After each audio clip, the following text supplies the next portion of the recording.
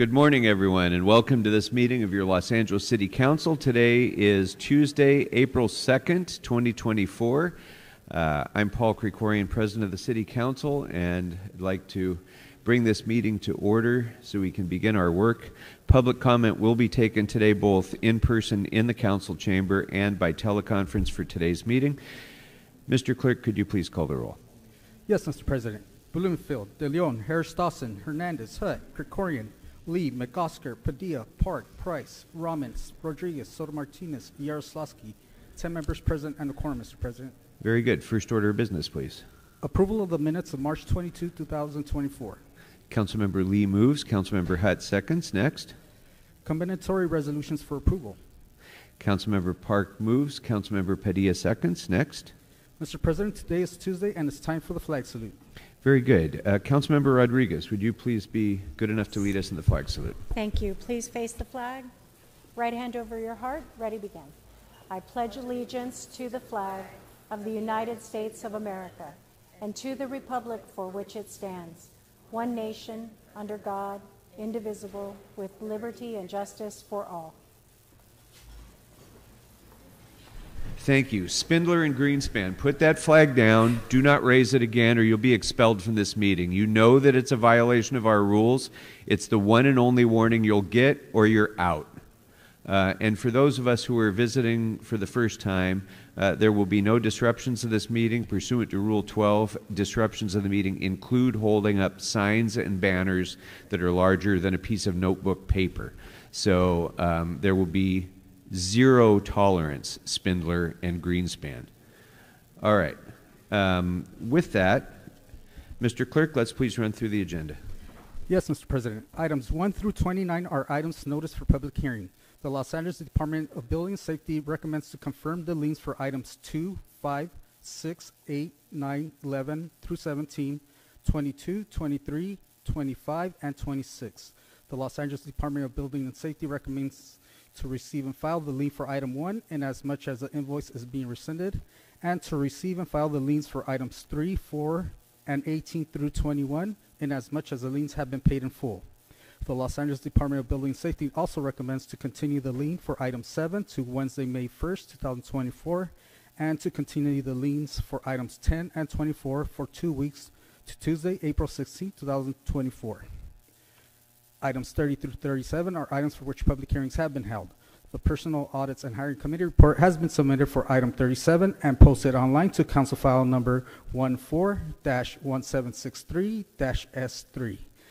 Items 38 through 53 are items for which public hearings have not been held.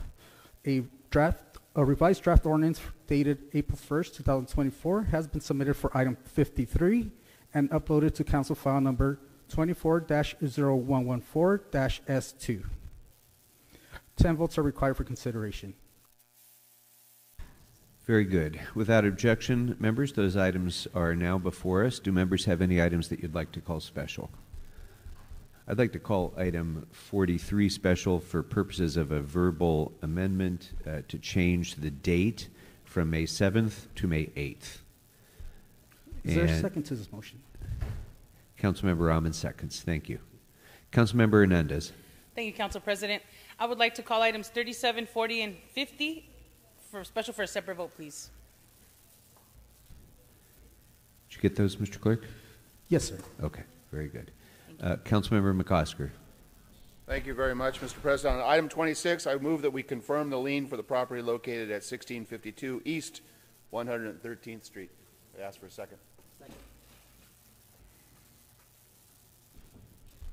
Councilmember Soto Martinez. Thank you so much, Council President. I'd like to call item 39 special for a separate vote. Very good. Thank you. Any other specials, members? Any other specials to my left? Any other specials to my right? Seeing none, Mr. Clerk, what's available now for us to vote on? Mr. President, the Council may now vote on items 30 through 36. All right, those items are now before us. I see no members wishing to be heard, so on those items, let's open the roll, close the roll, and tabulate the votes. 11 ayes, And for the record, Mr. President, the ordinances for items 35 and 36 will be held over to Tuesday, April 9th, 2024 for second consideration, unless reconsidered with 12 members present. Very good, thank you.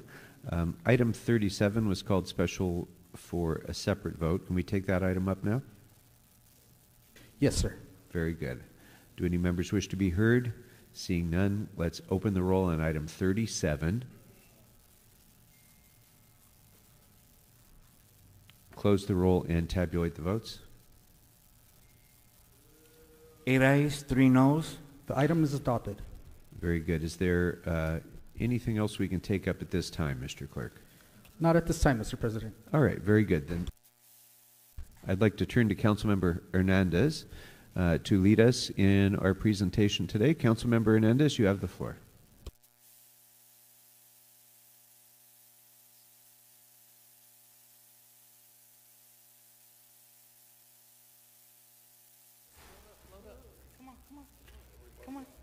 Come on.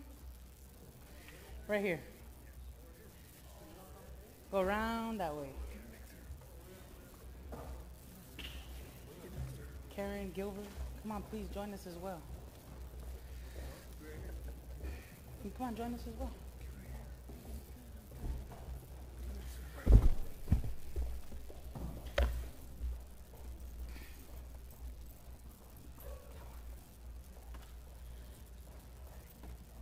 Come on, Karen. Come on in. Squeeze in, squeeze in. Thank you so much. Thank you, Council President. Good morning, colleagues. Today, we are uplifting April as Second Chance Month and the importance of supporting the safe and successful reentry of millions of people who are returning from incarceration each year. We know that a criminal record can prevent formerly incarcerated people from obtaining a steady job, a safe place to live, quality health care, or a chance to go back to school. It often keeps people from acquiring a loan to buy a home, start a business, or build a future. And when we fail to provide the support that's needed to build a path forward, we often leave folks trapped in a cycle of recidivism with no real way out. Los Angeles is a city of second chances, of fresh starts, and of new possibilities. We believe in the inherent dignity of every person, and during this month, I hope that we can remember that we are each called to honor the dignity by working together to forge new beginnings for those who are returning home after incarceration.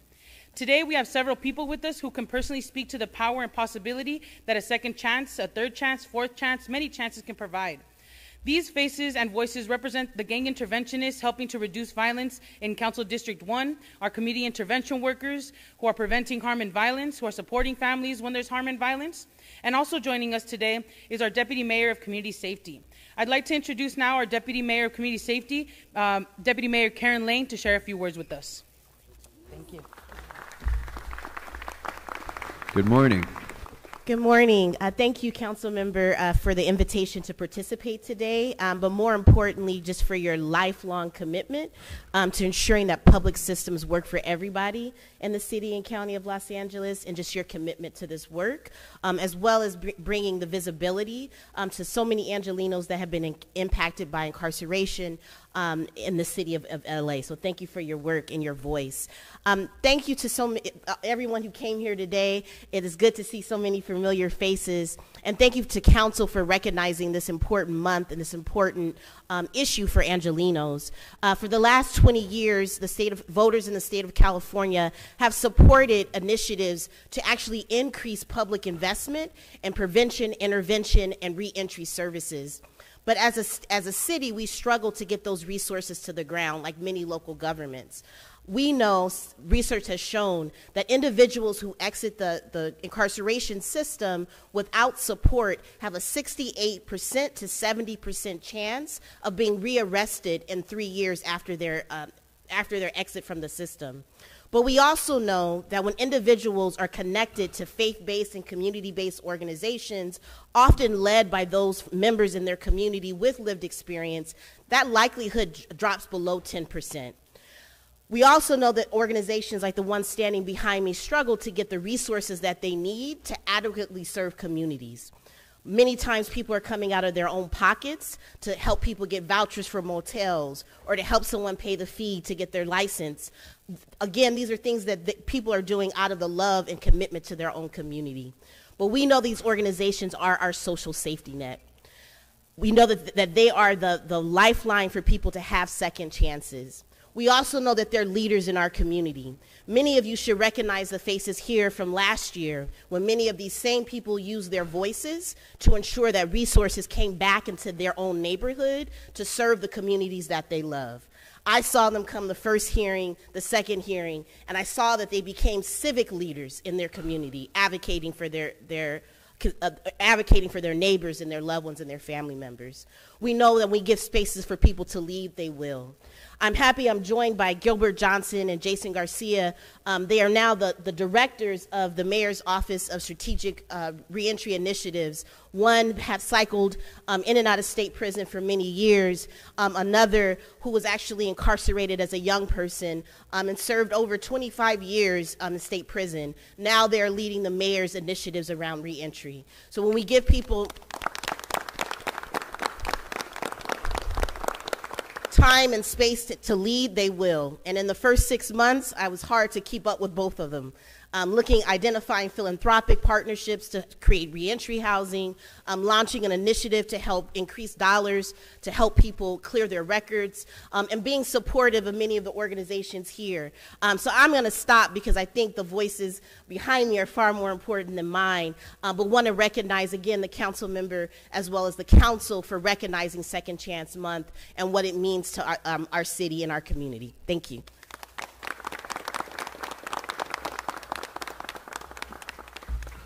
Thank you, Deputy Mayor, for joining us. Now I'm going to be introducing a set of speakers who represent our intervention workers. We have the great honor and privilege that these intervention workers, these advocates, these organizers work in CD1, do the work in CD1 from the north all the way to the south. So I am incredibly honored that they are here to join us today. I'd like now to introduce Jesse Perez with SEA.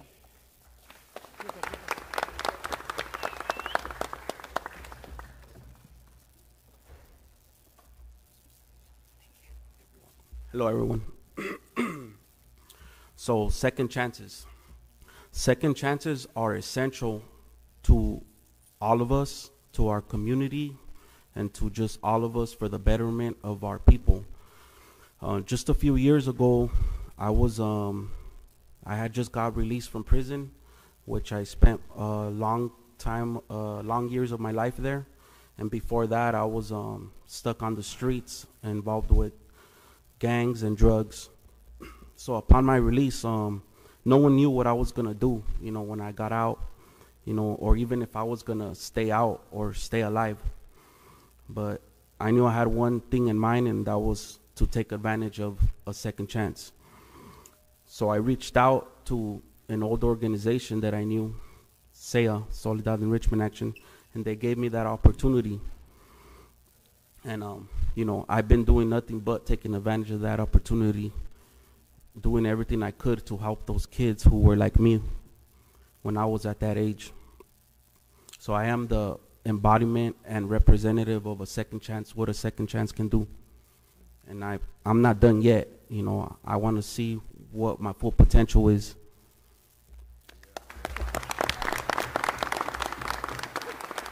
Thank you. Thank you, Jesse. Now I'd like to introduce a guerrillera in CD1, Tina Padilla, with Community Warriors for Peace.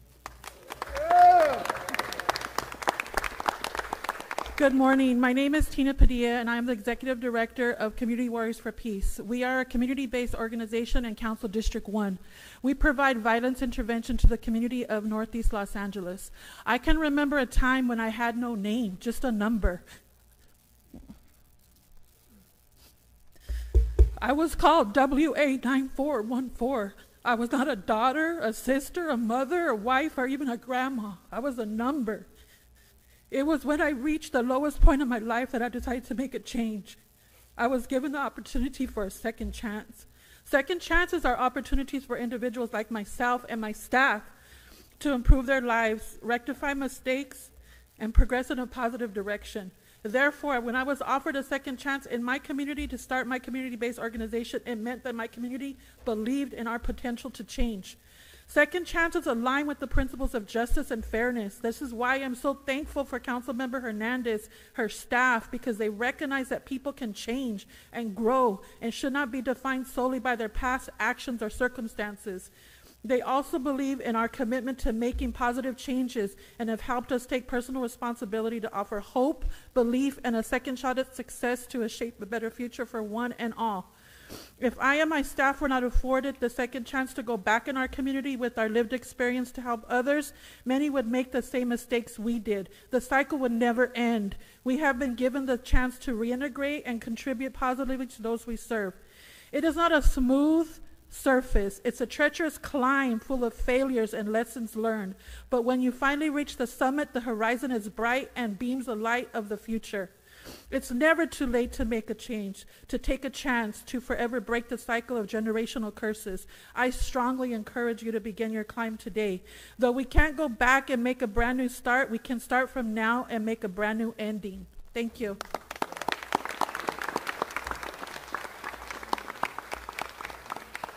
Thank you so much, Tina.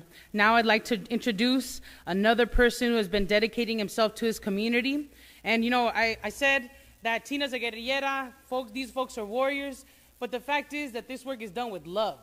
They come back every single day because they love their community, they have been shown love, and that is also what a second chance means. So I'd like to bring up Tony Gonzalez with Homies Unidos.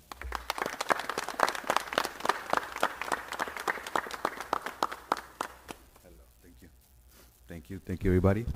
My name is Tony Gonzalez. I'm with Homies Unidos. I'm a peace ambassador at Homies Unidos. I would like to show my appreciation today to City Council 1 and Homies Unidos. Appreciation for the second chance I have now to help the community I once harmed with vandalism and violence. To be able to offer a second opportunity to others in the community, to help friends and families through their struggles, to help brothers and sisters that were once considered enemies, I can truly say it's a blessing. I conduct homeless outreach to reach homeless individuals impacted by gang violence in the 1st Council District of Los Angeles. We target formerly incarcerated, probation, parole, gang-involved individuals and immigrant youth. We help members of our community with their transition by providing reentry services, youth services, intervention, prevention, supportive services, safe passages, tattoo removal, practice problem solving, providing hygiene kits, food bags, getting them job and document ready, connecting them to various resources and service providers to help with their transition from the streets into a safe work environment. I could not do this with the help of my team and the rest of the team who are out here today, and with the help of Council District 1. We would like to give a special thanks to Ms. Councilwoman Eunice Hernandez for the hard work, dedication, and leadership in our community. We have had the privilege to work alongside of her, and we could say that all the work she does, it comes from the heart. Thank you guys so much.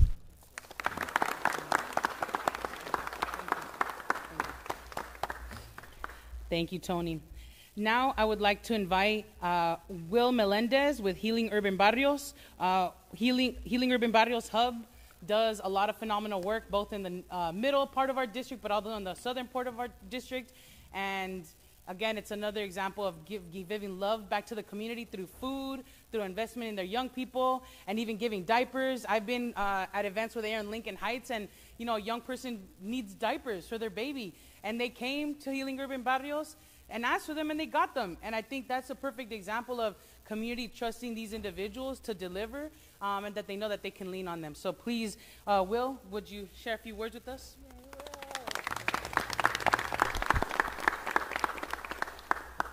Good morning, everybody. I want to thank everyone for giving me the chance to speak today. Councilwoman Eunice from City 1. My name is Will Melendez, and I come from an area from Koreatown. You know, look at everybody right here. We're a product of the second chance. You know, I've been to state prison, and I've been to federal prison. And before I knew that these agencies exist, there was nothing for me out here. Nobody wanted to hire me.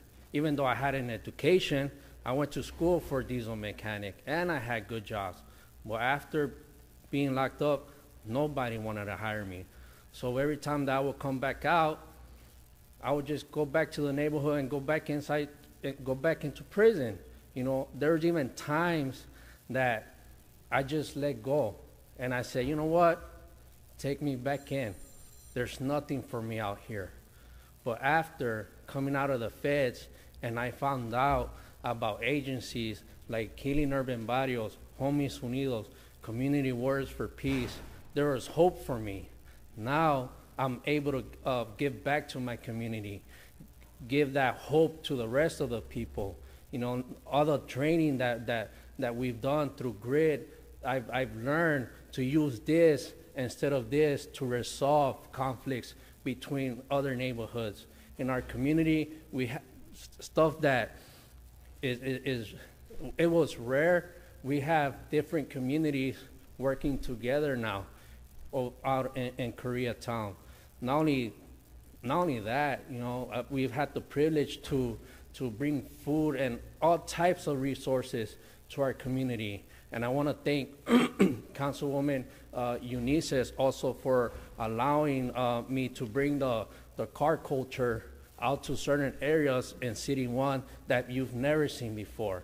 You know, now you have the lowrider bombs in certain areas. People have never seen that before. And I'm proud. I'm proud for everything that you guys do and Councilwoman Eunice does for us too. So thank you.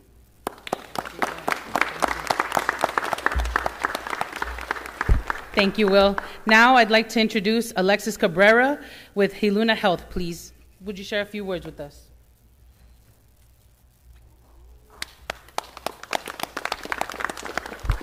Good morning, everybody. My name is Alexis Cabrera. Growing up as a kid, I was born and raised in CD1. I bear witness to all the violence, all the drugs, the broken homes, the dysfunction in the area. Later on in my adult years, my young adult years, I no longer witnessed it. I became part of the problem. It was rough, you know. Never in my life did I think I was gonna cause so much harm to the community that I grew up in. Later down the road, you know, life had a funny joke for me. Whether it being destiny or God, they gave me a second chance. I never thought I would be in the situation where I am now, where I'm able to give back to the community that I broke. The goal now is just to connect with those families, those broken homes, foster the relationships that we have with those community members in the area. Everyone deserves a second chance, like you mentioned. It might not be a second, it might be a third, it might be a fourth. We all deserve those chances no matter what we've done in our past. Our past is in our past. Now we look towards the future. I'm grateful for everybody that's here, my colleagues. We're all from the same environment. We're all product of the environment, and we're all here to thrive for the youth, for the community members that do deserve those second chances. Thank you.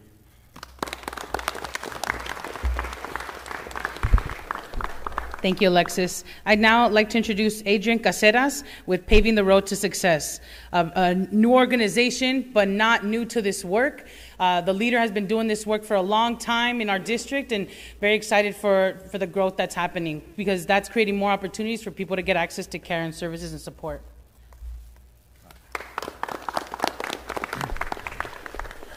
First and foremost, I just want to say thank you guys.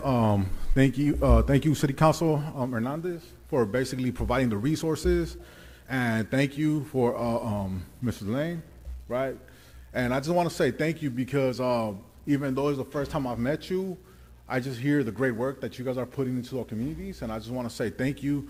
But I feel like you set up the theme for today, which is when given the opportunity to lead, there's great opportunities that we're able to take these opportunities and run with them, right? So my name is Adrian Caceres. I was born and raised in Koreatown. I'm part of that revolving door of incarcerations, drug addiction, mental health, and trauma. Being homeless, I got to meet Mrs. Valle, which is the CEO for Paving the Road to Success. And many times she would always, at that time she was a case manager, and she would drive around, do her work around my neighborhood, and I would see her, but I was never too eager to participate in these services because I believe that if people in my own family didn't want to associate with me, if my own family betrayed me, why would I think that a complete stranger would want to interact, let alone go that extra mile to assist me? And in the process, not only did she went the extra mile, but she's epitome of success. If you're able to give back to your community, sky's the limit. So after she gave me the opportunity, she provided resources. I seen that she was genuine without expecting anything in return. I got to be a part of the summer night lights and various programs. And eventually I was able to grow and blossom. And today I am the board chief administrator for Paving the Road to Success. And given this opportunity, what we do is we orchestrate a lot of community events where we do toy giveaways, blankets giveaway. There's a lot of things that we're in the process of creating and developing so we could provide for our community. Today, I am a straight A student at UC Berkeley. And that's something that I really take pride, because if given the opportunity, we are able to lead, right? I'm also a certified gang expert through Loyola Marymount, which I just recently finished. And my goal is to be able to bring back these resources to my community and empower members from our community so they could have the same trajectory that I have.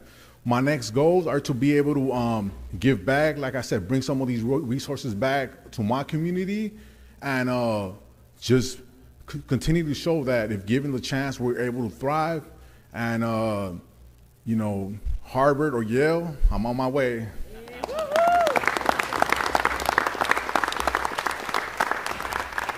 Thank you so much, Adrian. Thank you all for sharing your stories with us, and we would like to present you all with some certificates. As we're doing this, I just want to share that I'm incredibly proud of all of you for all the work that y'all do, for the love that you give your communities, for coming back each day, for throwing down with us when we're doing homelessness outreach, for being a leader, and for continuing to create more leaders so that it's not just one hand at the table, but many hands at the table. I'm incredibly honored that y'all do this work in CD1, and I can't wait to see this work Councilmember expanded. Hernandez? Yes. Before you do Yes. the presentation, we have a whole bunch of people who would like to speak. So if you would just hang tight for 1 second, I'd like to call on Councilmember Rodriguez, followed by Councilmember Padilla. Thank you, Mr. President. Thank you, Ms. Hernandez, for bringing in this presentation. And I want to thank you all for your work. You know, this council was instrumental in advancing resources in the last budget to make sure that you were all properly trained on the intervention strategies that would be helpful and more effective in systematizing the work. We need to make sure that it's consistent across the city, and we want to make sure that you guys are resourced with the right tools for being successful in your intervention approaches. And so I want to thank you for the work that you're doing, because it's a very important part of our public safety strategy in the city, and making sure that even in the times when we are approaching very fiscally difficult circumstances, we need to make sure that we are most prudent with these resources, and more importantly, that we are investing in the front end for our youth.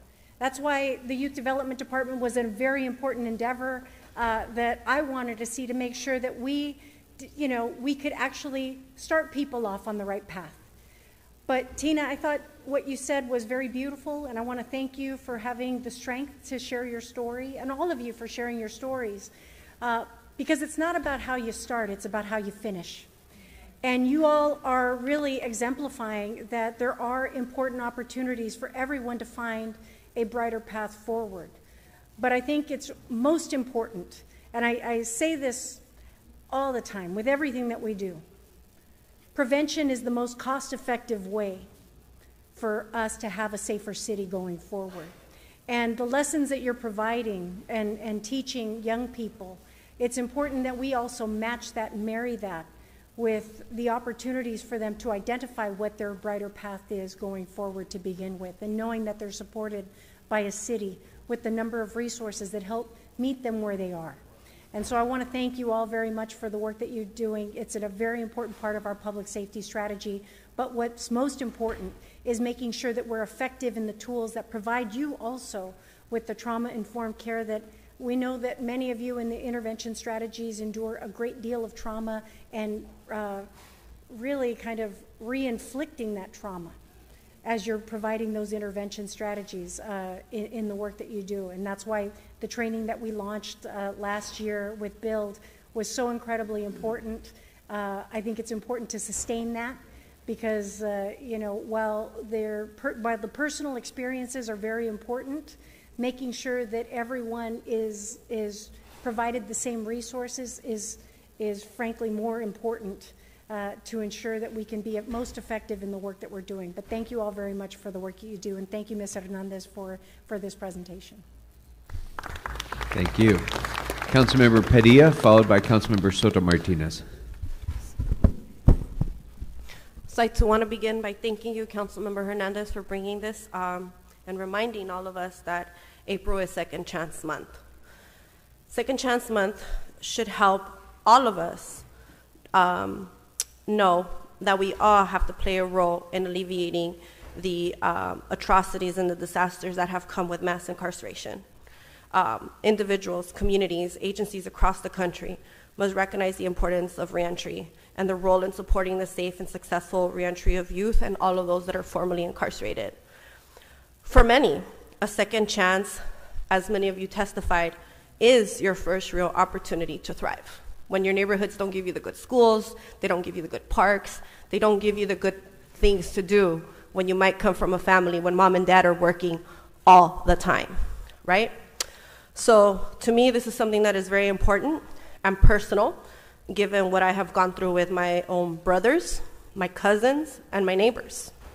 And it was this understanding, this anger of what I've personally been through with the system, that is why I know it's valuable to provide support and resource to those of you who have been touched by the system to succeed once you're home. Witnessing firsthand how easily youth and people that I grew up with, especially when we were young, seeing young men, girls, growing up in these tough neighborhoods, it's much easier to find family and be influenced and swept up by the gang culture and the violence when all you know sometimes is violence and bad neighborhoods.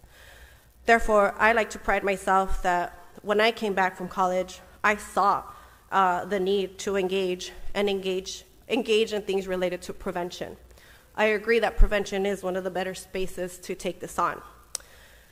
What I wanted to do was, without ever being paid, it's why I put together the Adelante Hombre Latino Youth Summit in the San Fernando Valley. And I made sure that my college friends, my educated friends, my friends that are thriving in blue-collar jobs recognize that it is also their job, their role, their duty to help alleviate and support those that didn't have the same luck. So, again, today I want you guys to know that I'm a friend, that I'm an ally, that I know the importance of this, and in the long term, I think it's important that this entire council play a role on the prevention side, and also in improving public safety with community approaches and recognizing the importance of second chances. Because it's not feasible or realistic to continue this narrative of tough on crime and allowing for our state budgets to be sucked up by prisons full of individuals that if they are given the correct resources, they can actually be very productive members of our society. Second chances are key, and I applaud all of those of you who are in the work and taking it on. Thank you again. Thank you. Councilmember Soto Martinez, followed by Councilmember Harris Dawson. Thank you, Council President. I want to say thank you so much, Councilmember Hernandez, for coming here and bringing so many amazing people, and Deputy Karen Lane also for being part of this presentation, and for Jesse, Tina, Tony, William, Alex, and Edgar. I hope you know that we see you, we see the work that you're doing, but everyone also here that's doing the work every single day. And I think this is a perfect example of how it shows that no one is beyond redemption, that we do not throw people away. And every single day, each of you go out into the community and give love, compassion, life skills, and attention to things that perhaps you were not afforded in your own youth. And so I think that shows how you were able to take a very negative experience and turn it into a very positive. And this is a good example of why we should be investing in programs such as these. We know that when we invest in people, people can go on and be a student at Berkeley with straight A's. It's just a beautiful, beautiful example. And I think that a lot of council members here come with that passion, come with that vision. But speaking on a personal note, you know, I was a high school dropout. I was on probation as a juvenile, and it was the attention that many people gave me that put me in a very different direction. And I think there's a lot of us here on this council that will continue to fight every single day until every person that lives in this city is treated the same way we would treat our family member. And that means to never give up on them. And so thank you again for all the amazing work, and just keep it going, and si se puede. Thank you. Thank you. Councilmember Harris-Dawson, followed by Councilmember Price. Thank you so much, Mr. President, and thank you to all the members who've spoken already. I truly appreciate it, your words, and associate myself with them. I want to continue in the recognition of our colleague, Councilmember Hernandez. I've been on this council 8 years. I don't know that we've ever had a recognition of Second Chance Month in April, so thank you for bringing that forward to the Los Angeles City Council. And it's so appropriate that we're here this Monday. You know, those of us from various Christian faith traditions celebrated Easter this weekend. Easter is very much a story about providing the way for folks to have a second chance, because all of us in this room, all of us under the sound of my voice, any human being that you encounter at some point in their life needed somebody to give them a second chance. That is the basis of our equity as human beings. I'm especially proud of you standing before us, because your second chance required you to stand up and say, I got it wrong the first time. And to do it in public where everybody can see. And that's a big, big deal that not everybody is able to do. And so I'm especially proud and grateful to all of you. You are shining examples of the truth that I try to live by, and I think so many Angelenos try to live by, and that is that no human being is disposable. All of us have potential, and it's going to take all of us to solve the challenges that we all face. So thank you all so much, and thank you for celebrating Second Chance Month with us. Thank you. Councilmember Price, followed by Councilmember De Leon. Thank you, Mr. President. First of all, Councilwoman Hernandez, thank you for leading the way this morning. And Deputy Mayor, appreciate your presence. But most importantly, just appreciate the presence of our heroes and our sheroes. Give yourselves a hand again. You know, second chances are so very important, especially in our community, especially now. I had a chance to work with many of you several years ago when we worked on Ban the Box. Again, an effort to try to expand the pool of employment opportunity, not to restrict it. And also it impacts rental housing and credit and all sorts of things. And so, again, just want to say thank you for your efforts, for your ongoing efforts, recognizing the fact that we all have something to give, and second chances do matter. So congratulations, keep up the good work. Thank you. Thank you. Councilmember De Leon, followed by Councilmember McCosker. Thank you much, Mr. President. I want to congratulate, and I want to... Whoever is shouting in the audience, be silent. It's Cecilia again. I just want to all the homeboys and homegirls here today, I want to give you a special shout out from the bottom of my heart, because second chances are great. I actually believe in third and fourth chances for our community members, because many of us collectively, I just heard Hugo Soto Martinez mention a few moments ago, which I think were poignant. Many of us come from communities where there were limited opportunities to succeed. Ms. Padilla just mentioned we have no parks, no open space, we breathe dirty air, we have liquor stores, we don't have supermarkets, we're always under the constant threat of eviction notices, and this is way before COVID. We have homies and homegirls who have lost their way for many variety of reasons. We have public schools who have not, done us justice as a whole. And we have created pipelines that have been manufactured, pipelines that have taken us straight to whether it's Corcoran, whether it's Folsom, whether it's Chino, Soledad, Corcoran, or Pelican Bay, as opposed to Cal State LA or UCLA or a community college. And that has had a profound impact on who represents in the state prison system as well as the federal system, and who represents at a four-year university, whether it be a Cal State system, private independent nonprofit college like a USC or Stanford or Occidental or Loyola, or a UC like a UCLA or UC Berkeley. To hear the homeboy say that I'm a student or I graduated from UC Berkeley, which, by the way, you know, it ebbs and flows. Either it's the #1 or #2 public university in the United States of America and one of the best on planet Earth.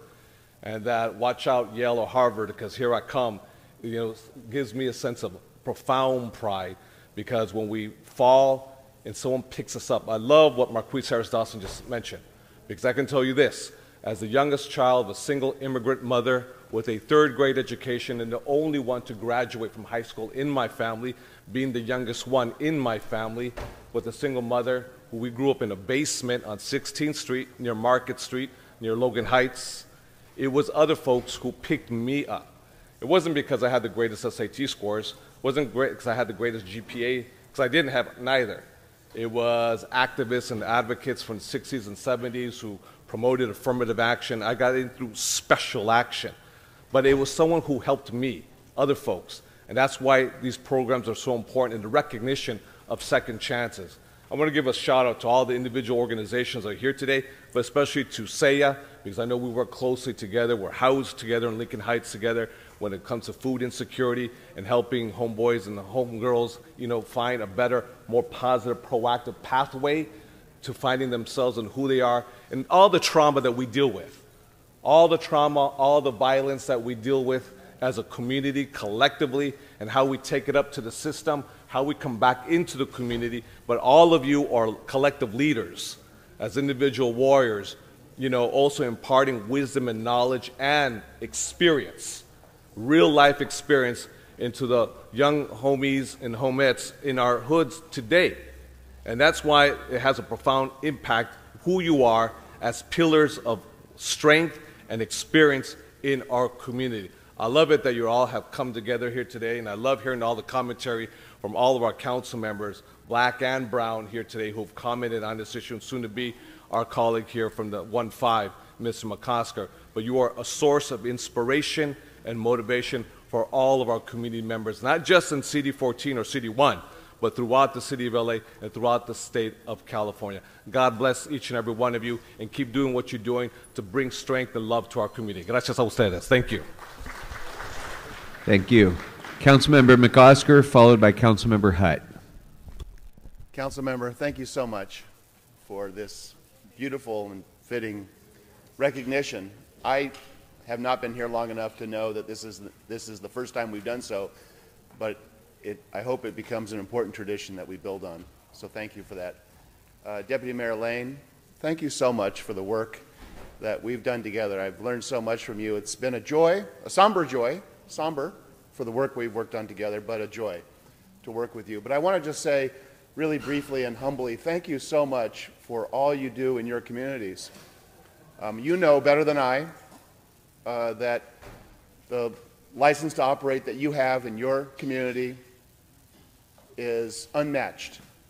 There's no one else that can do what you do in the way that you do it.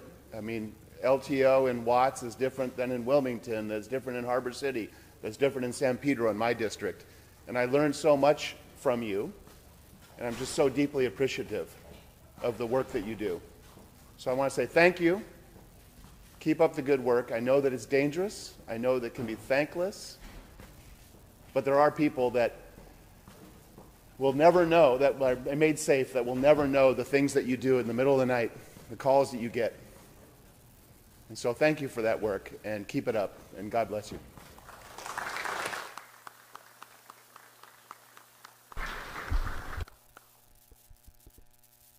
Councilwoman Hutt. Thank you, Mr. President.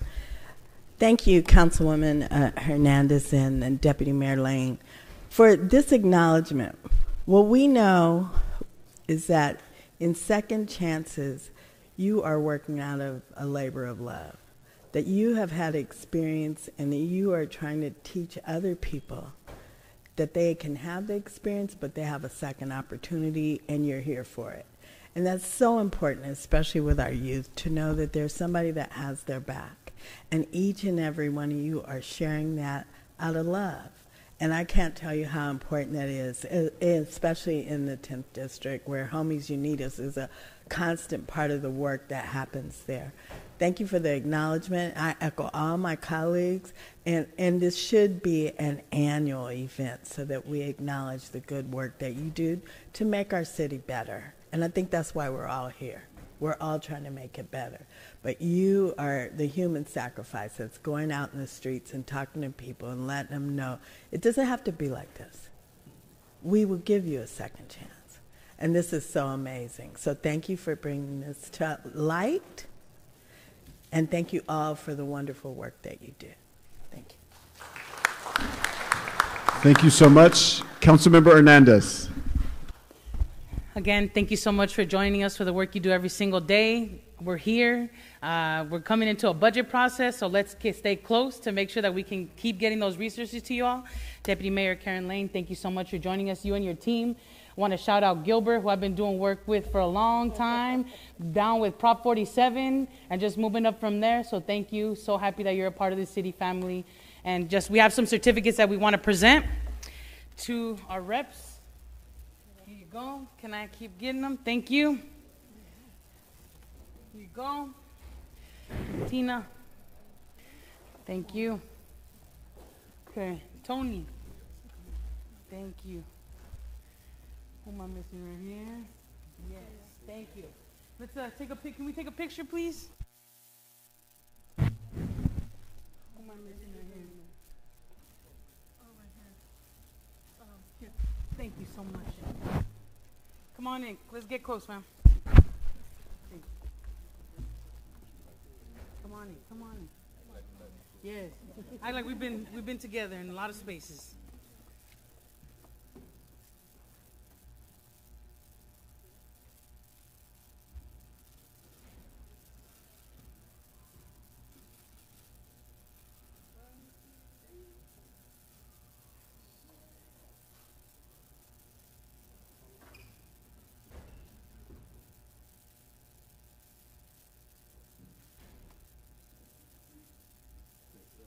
Yes, thank you. We go in the back room to do it.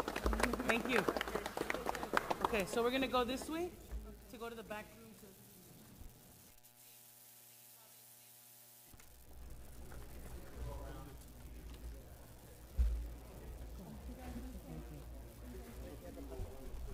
Go ahead. No, go. I'll follow you. Thank you.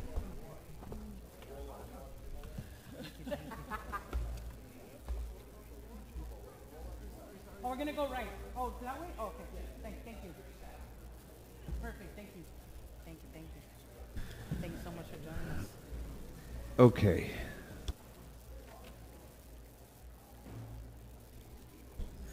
Okay, Mr. Clerk, what can we go to next?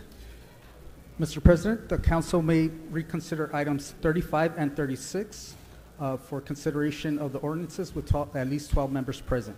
2 votes are required for reconsideration. All right, those items are now before us. Do any members wish to be heard? Again, Mr. Clerk, the items were 35 and 36? That is correct, sir. Members, 35 and 36 are now before us. Do any members wish to be heard? All right, seeing none, let's open the roll. Okay, there's going to be 2 votes on this. The first will be on the motion to reconsider the items. So on the motion to reconsider, let's open the roll. And is there a second, sir? Mr. Soto Martinez seconds. So on the motion to reconsider, let's open the roll, close the roll, and tabulate the votes. 13 ayes. Items 35 and 36 are now before us, again, on reconsideration. So again, let's open the roll, close the roll, and tabulate the votes. 13 ayes. Very good. Next, I'd like to move that the council adopt the recommendations of the Los Angeles Department of Building and Safety for the liens as noted on agenda items 1 through 26. And Mr. Clerk, if you could please read in the information necessary on those items. Yes, sir. The Los Angeles Department of Building Safety recommendations for items 1 through 26 are as follows. To confirm liens for items 5, 6, 8, 9, 12 through 17, 22, 23, 25, and 26. The Los Angeles Department of Building Safety also recommends to receive and file liens for items 1, 2, 3, 4, 18 through 21, and 25. The Department of Building and Safety also recommends to continue item 7 to Wednesday, May 1st, 2024. Continue items 10 and 24 to April 16, 2024. And to continue item 11 to June 4th, 2024. All right. Is there a second, sir? So I've moved those recommendations. Councilmember Park seconds. And we'll take that up after public comment. Next, on item 53, Mr. De Leon, you had an amendment on item 53? Yeah, I'd like which to. the city attorney has? City attorney has the amendment before us. You want to read it? And the amendment reads that I move that item 53 on today's council agenda be amended to adopt the revised city attorney ordinance dated April 1st, 2024, attached to the council file in lieu of any prior ordinance. And Councilmember Rodriguez seconds. Thank you. Next, I'd like to call on Councilmember Hutt. Councilmember Hutt, did you have an amendment for an item? On item 29. On item 29, okay. And does the city attorney have the amendment? Yes. So okay, go ahead and read that into the record, please. The amendment reads that I move that item number 29 on today's council agenda be amended to adopt the following. 1.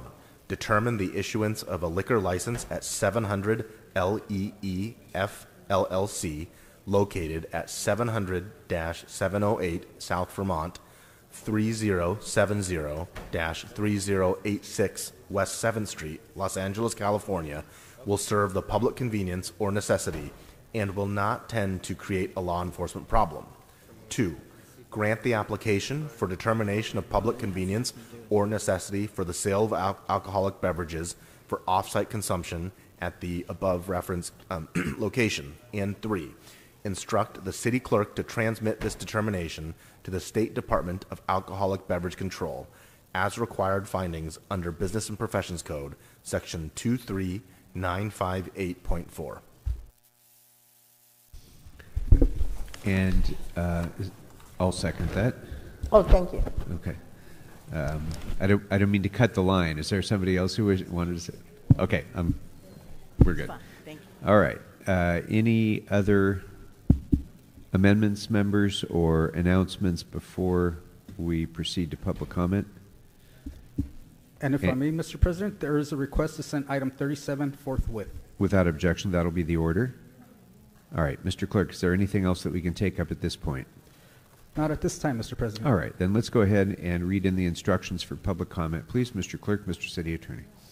Thank you, Mr. President. As indicated on the agenda, members of the public wishing to offer public comment should call 669-254-5252 and use meeting ID number 160-535-8466 and then press pound. Then press pound again when prompted for a participant ID. Once admitted into the meeting, press star 9 to request to speak. When it is your turn to speak, an automated Zoom voice will ask you to press star 6 to mute. Let me repeat, call 669-254-5252 and use meeting ID number 160-535-8466 and then press pound. Then press pound again when prompted for a participant ID. Once admitted into the meeting, press star 9 to request to speak. When it is your turn to speak, an automated Zoom voice will ask you to press star 6 to unmute. To people providing public comment, when it is your turn to speak, either at the podium or on the phone, please state which of the agenda items you would like to speak to. You will have 1 minute per item, up to 3 minutes total for the items open for public comment. We will tell you when your time is up. When speaking on the agenda items, you must be on topic. Our goal is to get through as many speakers as we can. If you are not on topic Or, if we cannot tell whether you are on topic, you will get one brief warning from me or the President. At that point, you need to get immediately and clearly on topic. If you do not do so, or if you again stray off topic, you will forfeit the rest of your speaking time, and we will move on to the next speaker.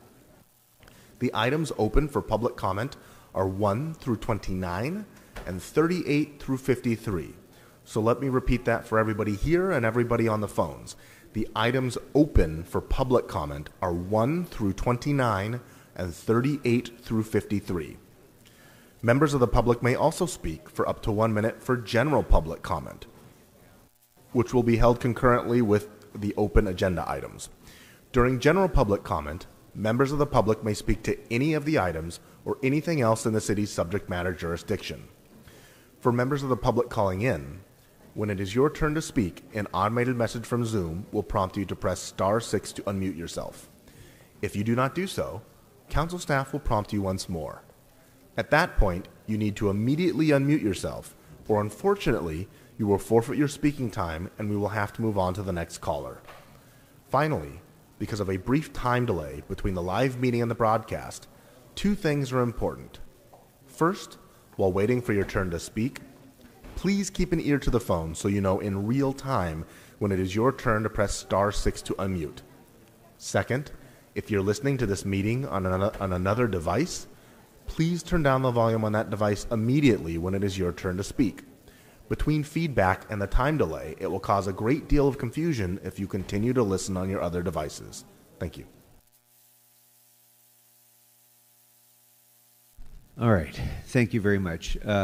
We are going to take general public comment now rather than waiting till the end of the meeting, only because there's just a handful of people who want to speak on general public comment. So as a courtesy to them, we'll do that now. So I'm going to call a number of names, and as I call your name, please make your way to your left, that side of the chambers, and then the sergeants will be able to direct you up to the podium. Lucy Cruz, you don't need to speak in the order that I call you, but please go ahead and line up when I do call you so you're ready to speak. Lucy Caruso, Louis Sanford, Harriet Elliott, Leslie Cow, John Verdugo, J.L. Richardson, Barry Stein, Andrew Graebner, and Mike Greenspan.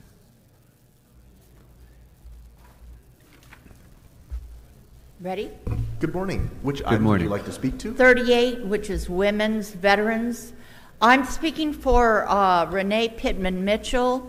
She may be dead, as Robert Duncan may be dead. They're both dissidents, whistleblowers against the CIA. By the way, get on the good, get ahead of the crowd reading this guy, Quantum Supremacy. He says that the CIA is very interested in quantum mechanics. Do you know that a quantum computer is 1,000 times faster than a digital computer? I think most people don't know about quantum.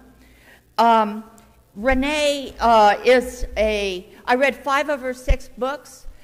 She says she's a dissident. She's a military brat. She was born, and also she spent 10 years in the military. I don't know why she says that she has been our target all her life. I never understood why. Both these people are whistleblowers, and they both may be dead. Okay.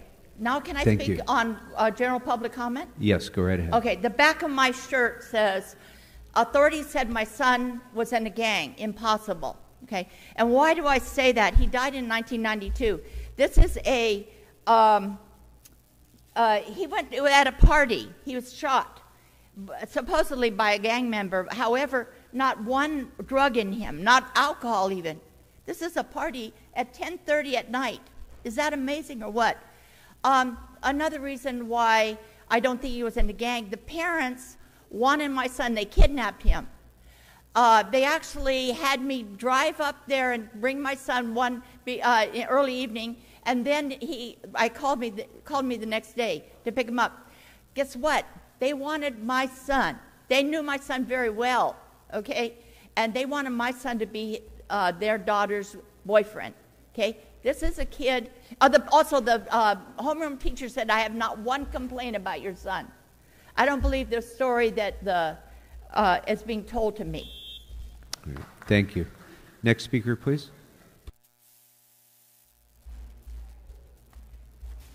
Good morning. If you could please remind us of the name you signed up under and the items you would like to speak to.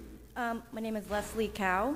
Item number is 24-0160-S5 for the address 200 North Dillon Street. Okay, so you have 1 minute. I'm just here to confirm the lien on the property. There was a public notice posted on the property. I live next door at 3107 Council Street. The property has been quite a nuisance in the neighborhood for a number of years. I moved in 2 years ago, and so far there's been 2 fires at the location, trespassing, crime, multiple cases of littering and trash, and there's currently a homeless encampment set up at the property. I currently don't feel safe next door, so I'm just here to, hopefully get the lien confirmed on the property. Thank you very much. Thank you. Appreciate it. Next speaker, please.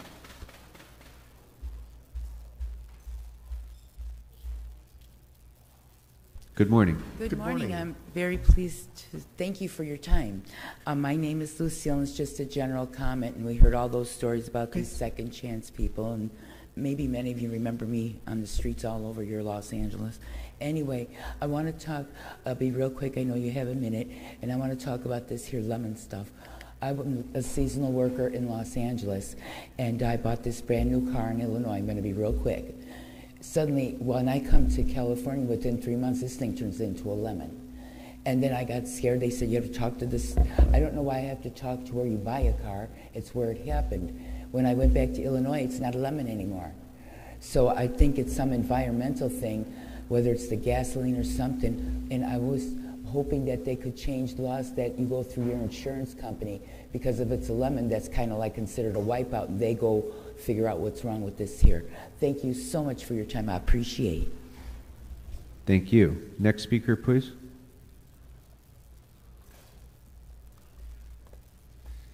Good morning. Which items would you like to speak to? All items and general comment. Okay, so you have 3 minutes for the items and 1 minute for general public comment. Please begin with the items. Where is the half the council? We have item 38, that's lighting up City Hall for Women's Veterans Week on March 25th, March 21st, 2024. It's a couple weeks ago, so you're paying that late. So when does the, so what's going to be the penalty for that?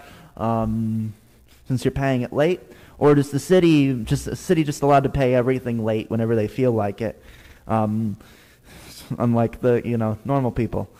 See, we have item 39, a motion from city staffer B for additional police money for overtime for cops in CD12.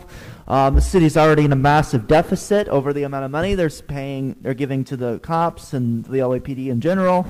So let's not give more money to them, and also just giving money to them in general is bad whether there's a deficit or not, because the LAPD is violent and just exists to harass and assault people and kill people, especially black people and brown people and indigenous people and poor people, women, such.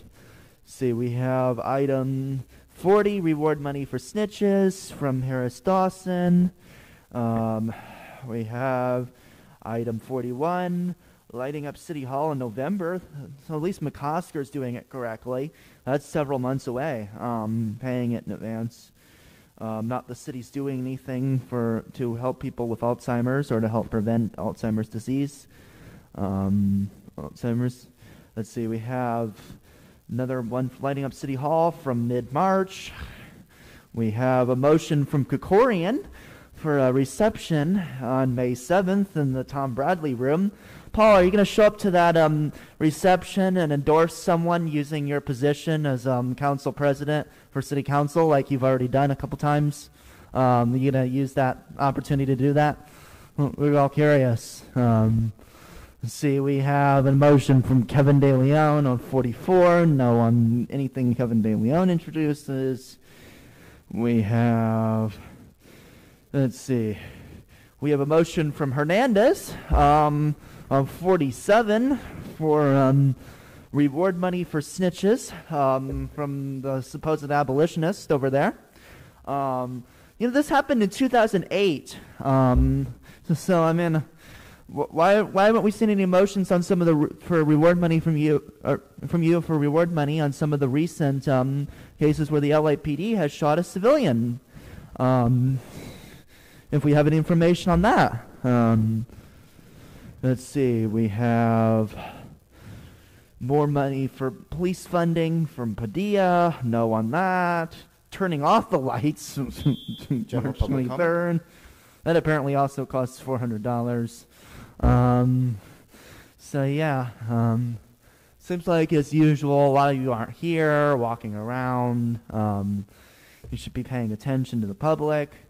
Kevin, you need to go. You're going to lose badly. You got like 20% in the primary, 20% of the vote.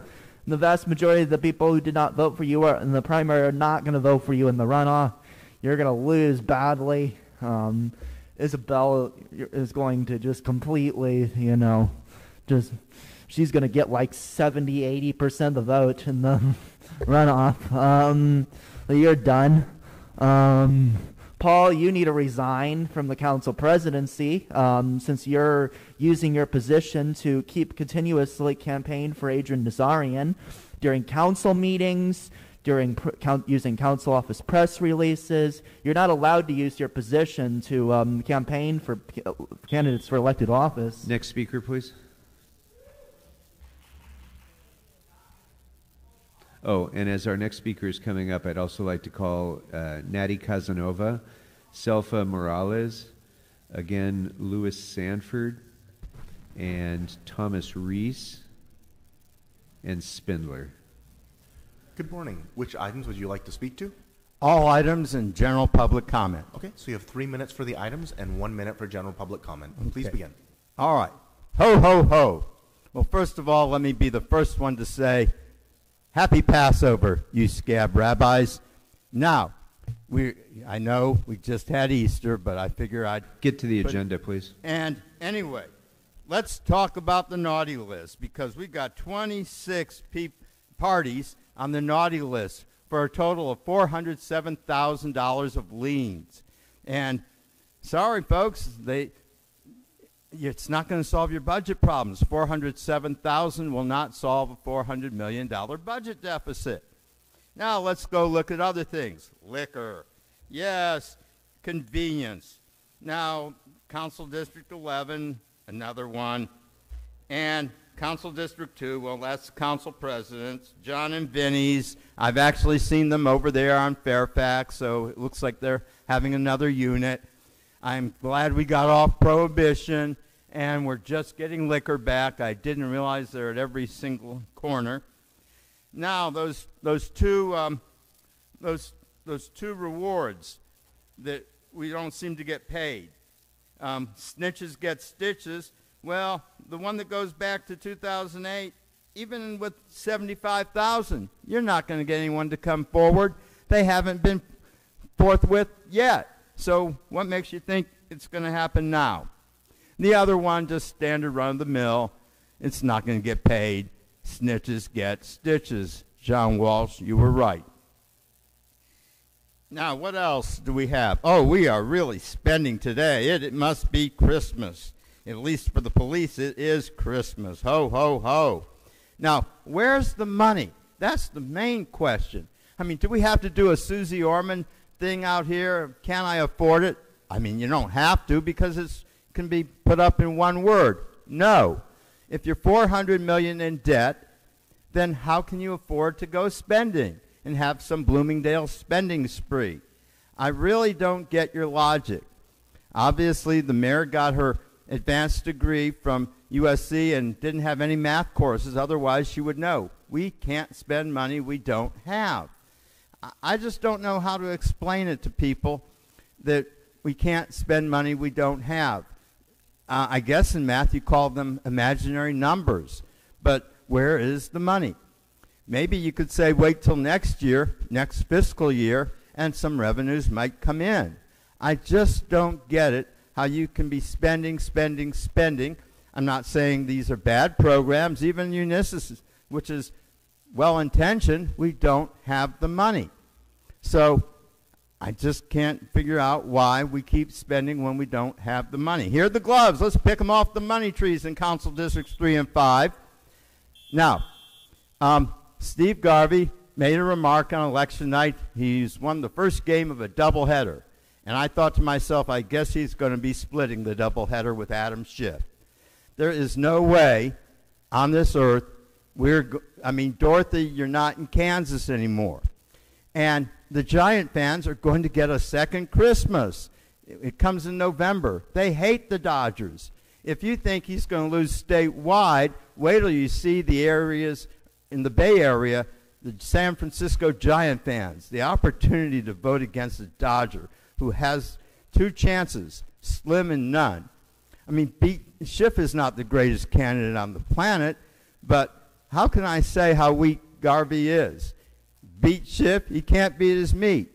I mean, it's just the fact that Katie Porter was just this fat cunt that couldn't run a campaign and had an incompetent staff that he's backed into it. He's going to lose. Next speaker, please.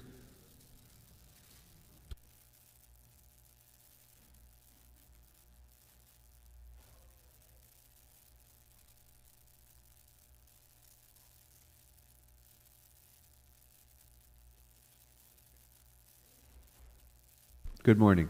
Good morning. If you could please remind us of the name you signed up under and the items you would like to speak to. Jay Richardson, general public comments. Okay, so you have 1 minute. The subject is AIs.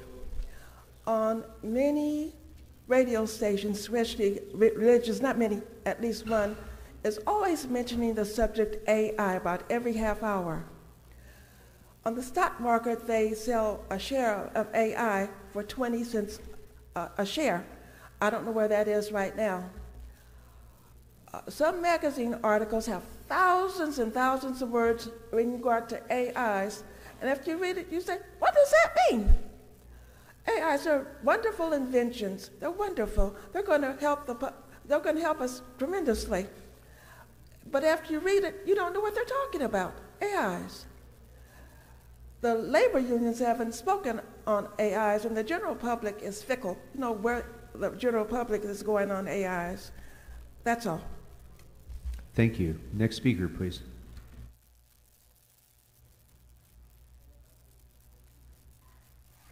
Good morning. If you could please remind us of the name you signed up under and the items you would like to speak to. Good morning. Louis Sanford, CD4, general comment. Okay, so you have 1 minute. Please begin. Thank you. Tomorrow, a 70-year-old HCM closes in Studio City. Why? Because this council approved a CUP for the private Harvard Westlake School to destroy Weddington Golf and Tennis and build its own super school sports complex. Your vote last November also approves 4 years of demolition, disruption, and construction, and once finished, will produce increased traffic and noise and a stench Studio City will remember forever. Let's be clear, after Mr. Kokori and Ms. Rahman caved to the school's multi-million-dollar PR campaign, they made you complicit by rubber stamping the CUP. It's clearly private interest trumping public interest. The school's 900 students trumping Studio City's 40,000 residents. But there's still time if you're bold enough and brave enough to right this wrong and revoke the school's CUP. It's time, everybody, to once again represent the people. Thank you. Next speaker, please.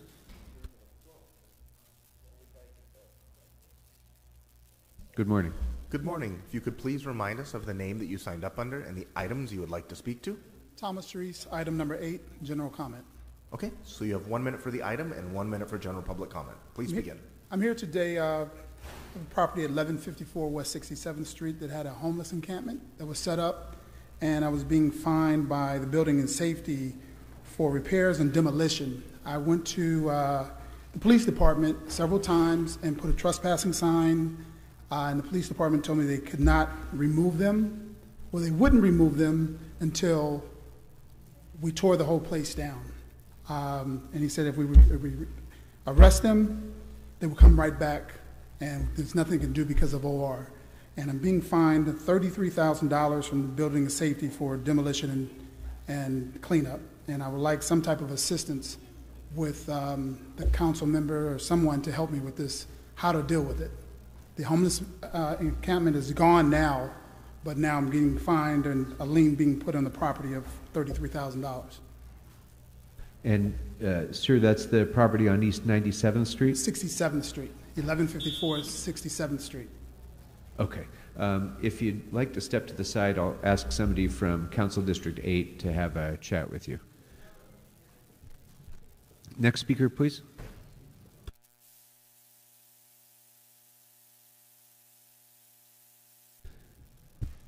Good morning.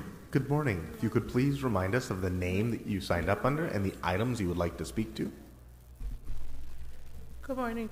This is my mom, Selfa Morales Flores. She's going to talk about item number 15, general public. Okay, so you have 1 minute for the item and 1 minute for general public comment. Please begin. And ma'am, we have a translator, so she will he or she, I can't see who's over there, will translate for your mom.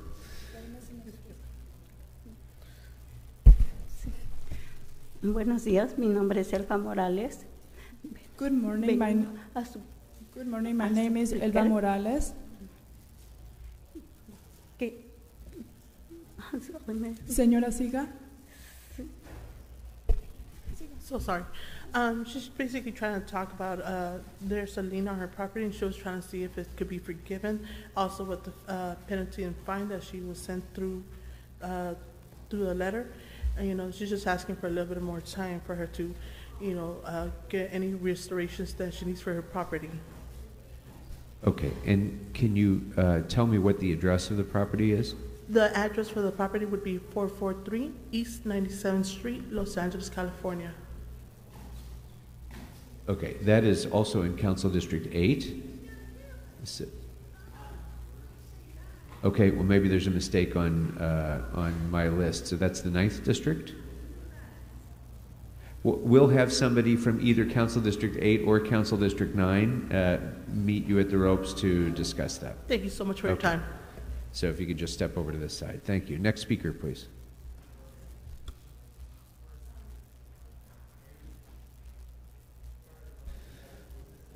Good morning. Good morning. If you could please remind us of the name you signed up under and the items you would like to speak to. My name is John Dia Bravenel Verdugo, and I'm going to make a general comment. Okay, so you have 1 minute. Please begin. I'm the executive director of the Israel Foundation.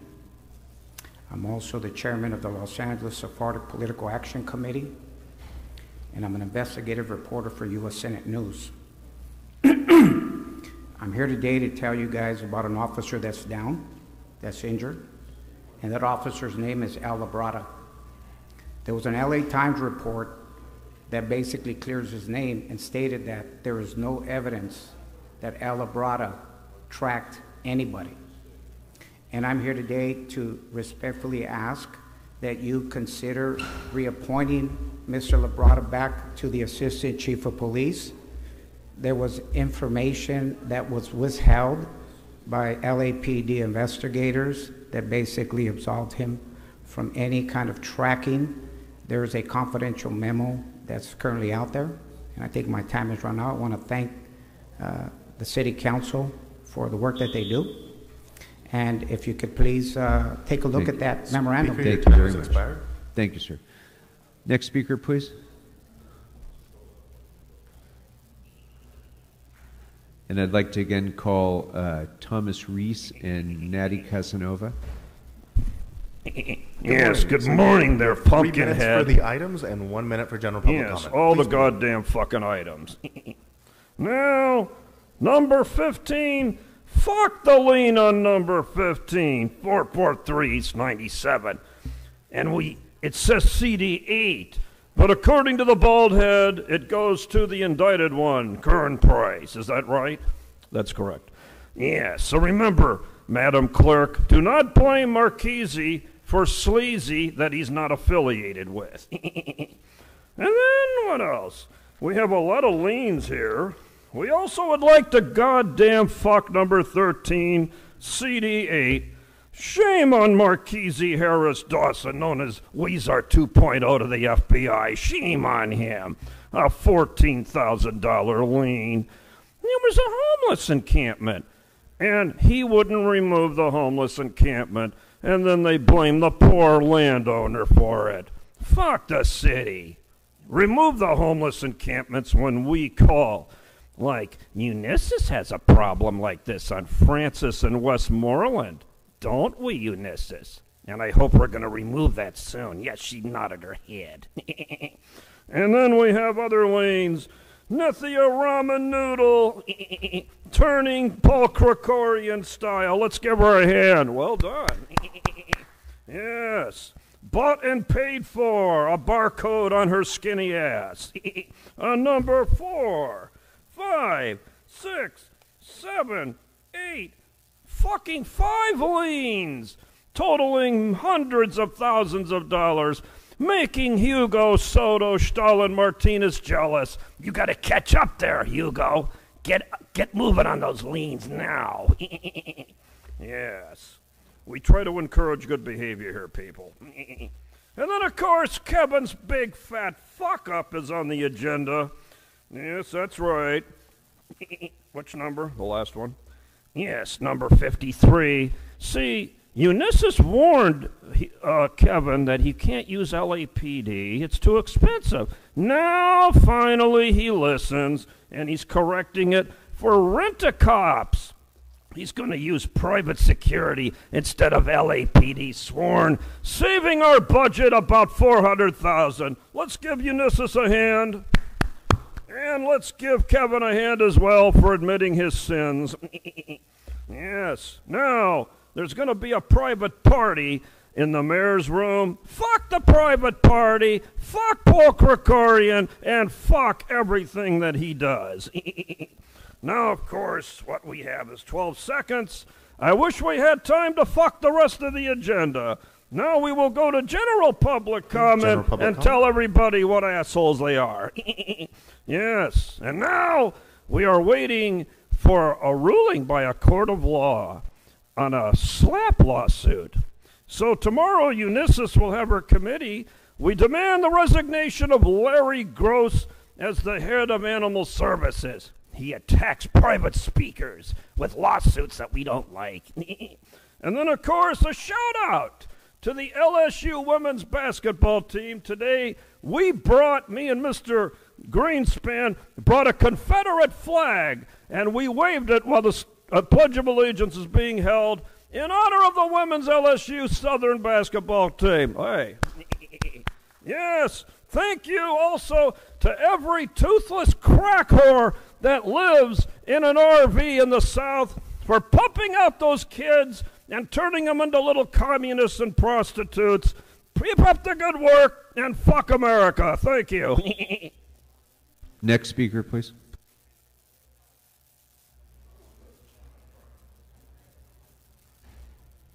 Good morning. If you could please remind us of the name you signed up under and the items you would like to speak to. Hi, Nati Casanova. I'd like to speak on all agenda items, please, and general public comment. Okay, so you have 3 minutes for the items and 1 minute for general public comment. Please begin with the items. Okay.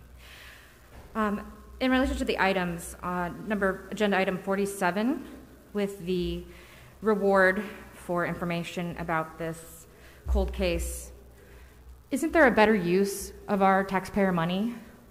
Isn't there a better use of our taxpayer money in general? I know we send a lot of money to fund the genocide happening right now in Palestine.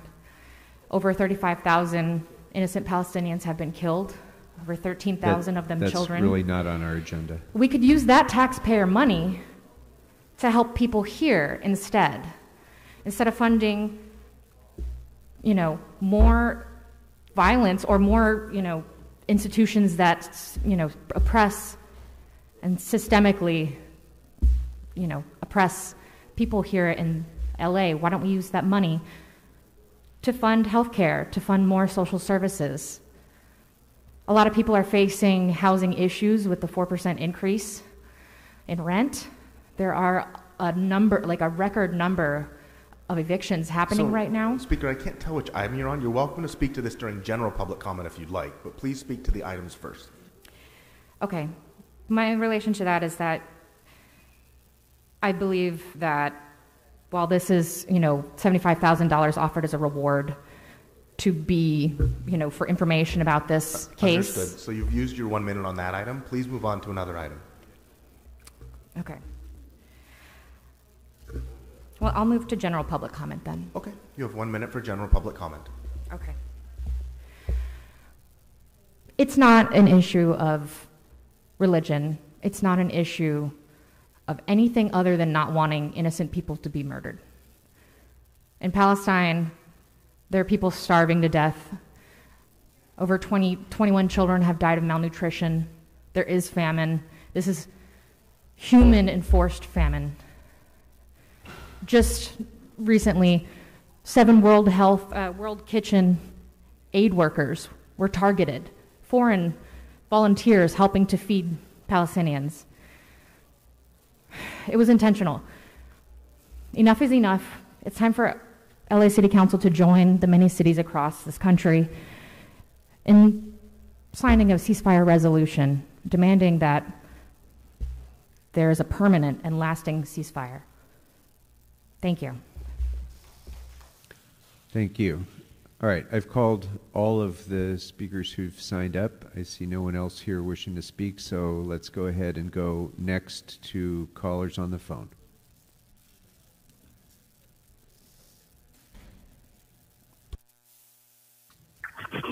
First caller, which items would Hi, you like can to you hear speak me? on? Yes, we can hear you. Which items would you like to speak to? We'll just say all items and general public comment, please. Okay, so you have 3 minutes for the items and 1 minute for general public comment. Please begin. Okay, forgive me if I sound breathy. I'm walking. So why don't we start with item 28. This is a liquor permit for John and Vinny's, which is a bougie-ass, mediocre as could be Italian restaurant that's going to open up in Studio City.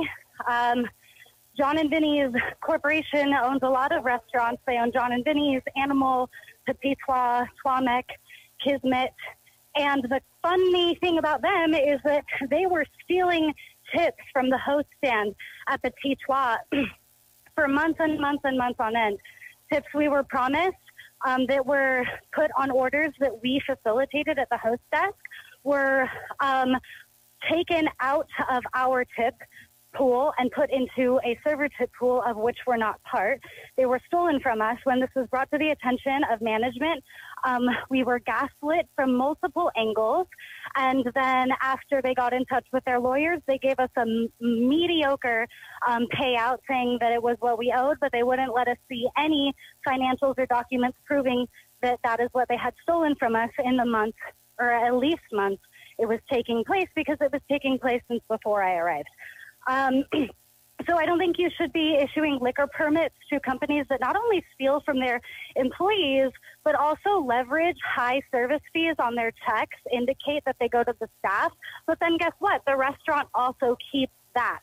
And the only way servers get tipped at John and Vinny's establishments is if you add more onto the 18% they charge you.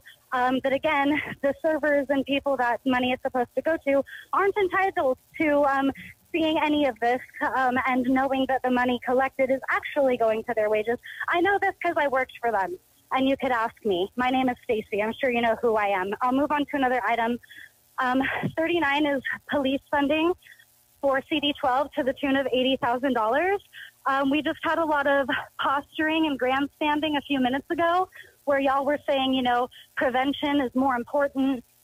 We need to support people so that they don't need a second chance, so that they're supported from the get-go. And then what do? You take money that you could be using for things like healthcare and education and housing, things that are known to prevent crime, and you give them to the police, which, according to data, doesn't prevent crime, doesn't stop crime, show up after crime happens, and also murders civilians with impunity. So what was all that talk, Imelda, Kevin, Monica, Ulysses, that we heard from you earlier about, we need to be investing in prevention, but then you do that. And speaking of, we'll move to the reward funding motions. Again, if wishes were fishes, we'd all cast nets, but snitches get stitches. General and public this shit comment? does not fucking work. Okay, fine. Look at what happened to CD4. I can't believe it myself. Niffy, you clinched over 50%. It should have been somebody else. 'Cause Niffy, your own man, always runs scared. She refuses to confront me. She should be ashamed. Her conscience ain't there. Someday they'll see. She's only in it for money. Big shout out to Smoke and Scan, Damon, Brock Landers, all the Smoke and Scan fam, and a big fuck you to Niffy and a big fuck you to Kevin De Leon.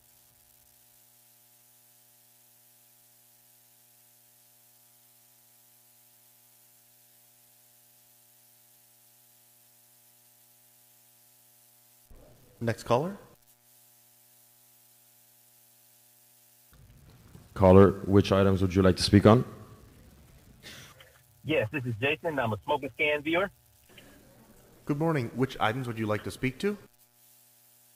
Good morning, Pumpkinhead. Let me get all available items in general public comment there, sir. Okay, so you have 3 minutes for the items. That's items 1 through 29 and 38 through 53, and 1 minute for general public comment. Please begin with the items. Sure, why not?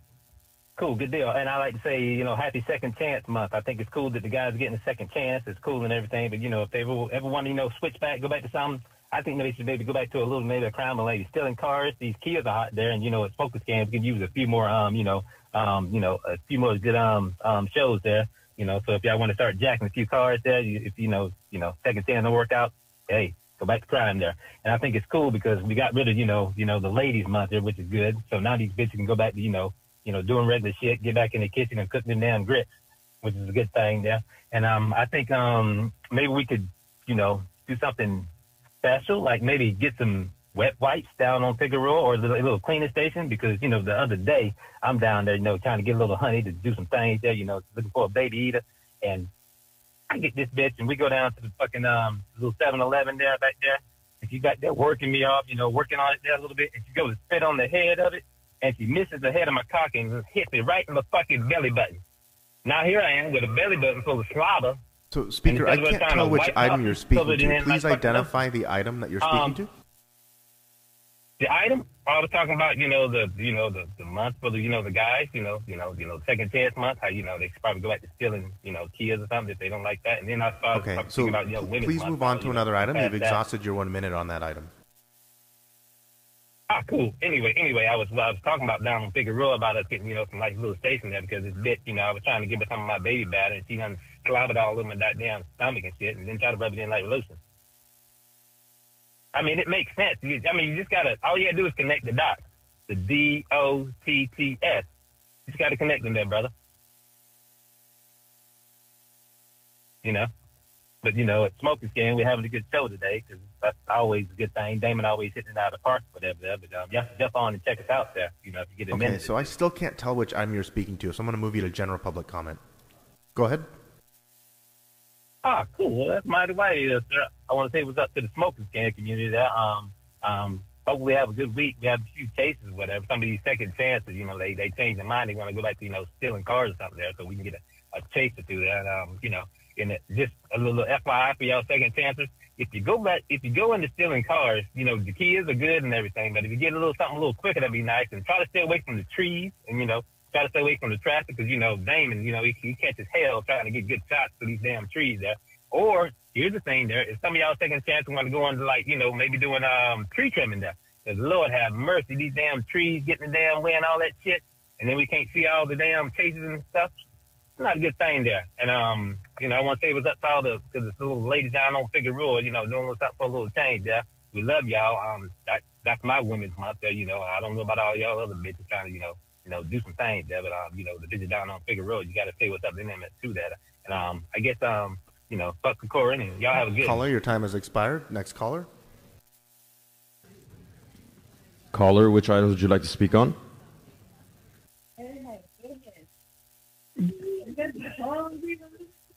Yes, number 28, 39, 53, and public comment.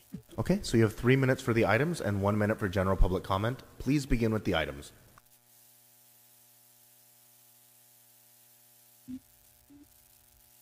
Stacy, you are correct. Waitresses and waiters should not be paid by their own tips. And if your employer did that to you, they broke the state and federal law.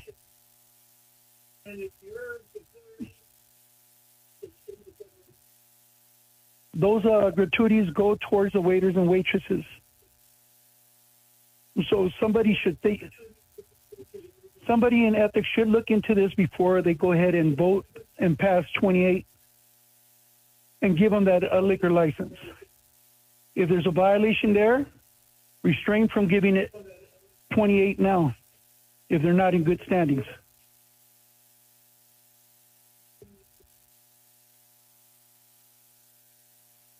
Number 39, LAPD funding. We go to a situation. Last December, I told you, this is Richard Serrano again. I told you last December you were going to have this financial problem.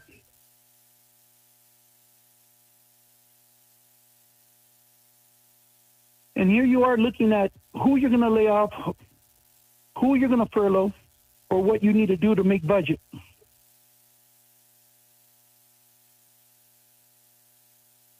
And you just sat in the public hearing and voted to give LAPD raises at 4 and 10%. You got $1.2 billion set aside for new recruits where you got a class of 52. You got 200 officers on a bounce back program.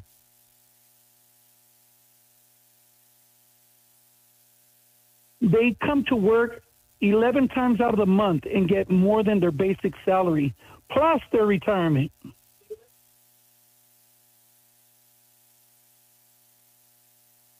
So how are you going to make a budget when you're as corrupt as they?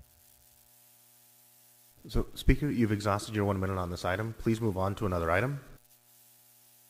I just started on 39. I'm glad you're not paying attention again.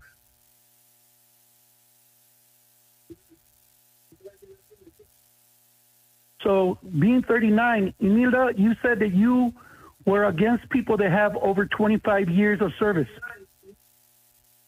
Yeah, here you are voting, yes, go ahead and give them a raise at 10%.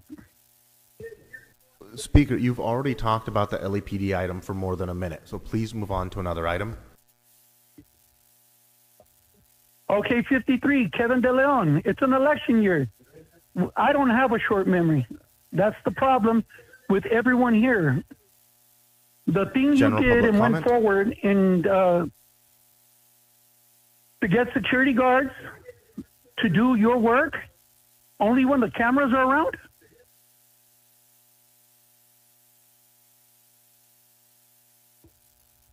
We don't have a short memory, man.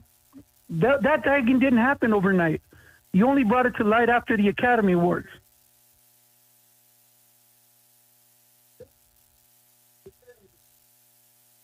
Again, it's an election year. And I hope the people do listen. Because if it came out of your mouth, came out of your heart, and if you said it to the priest like I told you before, it wouldn't have mattered. You're not the public person that you were before.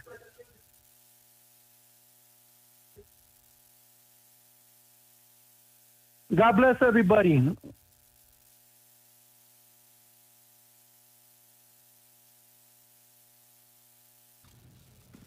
Caller, which items would you like to speak to? What's up, nerds and virgins? Brock Landers, Los Angeles private investigators. All open items and general public comment. So you have 3 minutes for the items and 1 minute for general public comment. Please begin with the items. So, all this money for people that were murdered, I think this goes along with what Marquise was talking about earlier with the second chance people, that we should be treating people more like family. The Smoking Scam family is a good example of this. The people from different places, ages, sexual orientation, color, we can come together and all get along. Maybe we should expect this from all the people in our different communities, and when you know, they carjack stab people, or you know, generally are not good people, maybe we shouldn't be, you know, rushing to give them a second chance, or you know, give them framed your little pictures when you guys gonna do that for a, you know, 100-year-old war veteran. The money for the police. With all this, you know, talk and grandstanding earlier about not having parks in neighborhood and not having stuff for people to do, you guys are all talking about it like there's some boogeyman out there, the El Diablo Blanco. But my question to you is who's running the city? Why don't you Democrats want to put parks into these neighborhoods? It's almost like you guys are responsible for the school-to-prison pipeline. You know, you guys talk all this about, oh, the evil white man, the evil Republicans, but you guys have ran LA for how long? And it's still this bad? Maybe you should give somebody else a try. Let's see, with all the lanes on the agenda, why didn't you guys take the time to ask all those second chance folks to lean like cholos? Seems like a wasted opportunity. To the party with the mayor, you know, Smoke and Scan could have taken that to another level. And Paul, I know your time is coming to an end. I've been calling around for probably about a year now, and during all that time, I've provided more to the city council meetings and to the people Caller, of LA. this is not on the agenda, so please get to the agenda, or I'm going to move you to general public comment. I'm sorry, Anus Holtz, what did you say? So please stick to the agenda, or I'm going to move you to general public comment. I'm talking about the party after. Isn't that party for Nipple-Face Paul? Please connect your comments to the item. Okay, well, if you don't interrupt me, I want to have to you know, talk to you. Anyway, so I've provided more to the people of LA in that year since, you know, than you have the whole time you've been on the council. So whatever award they honor you with, I think it's only fair that me and Damon from Smoke and Scan and Stinks get one as well. Number 28, John and Vinny, eat a dick. General public comment. As a white man, I've really been contemplating the struggles of black and brown people in the world today. I don't know if you guys know this, but young black men are the least vaccinated in the U.S. They fear the vaccine more than any other group, probably because the government gave them syphilis with the Tuskegee experiment and then watched them die. It makes sense that they wouldn't want to take the jab, or that they would have concerns about this. And it seems like there's a large amount of discrimination with the vaccine mandates in L.A., where we're telling them that they can't work or, you know, keep their jobs.